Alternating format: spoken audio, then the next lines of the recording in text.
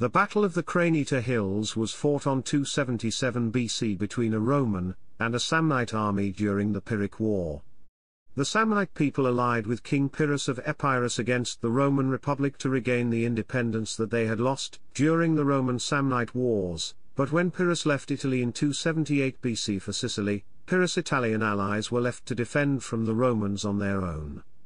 In 277, the consuls Publius Cornelius Rufinus and Caius Junius Bubulcus invaded Samnium, devastating the country as they went along, and took several deserted forts.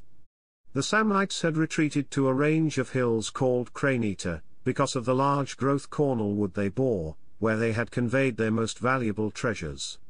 Despite the difficulty of the terrain, the Romans ascended the hills, but the shrubbery that tangled the hills, and the difficult steps they had to climb, made the Romans easy prey for the Samnite attack, which killed and took many prisoners. After their defeat at the Cranita Hills, both Roman consuls blamed each other for the debacle, and no longer worked together.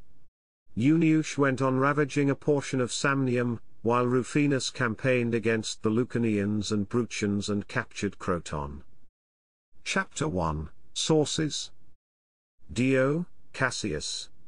Historia Romana.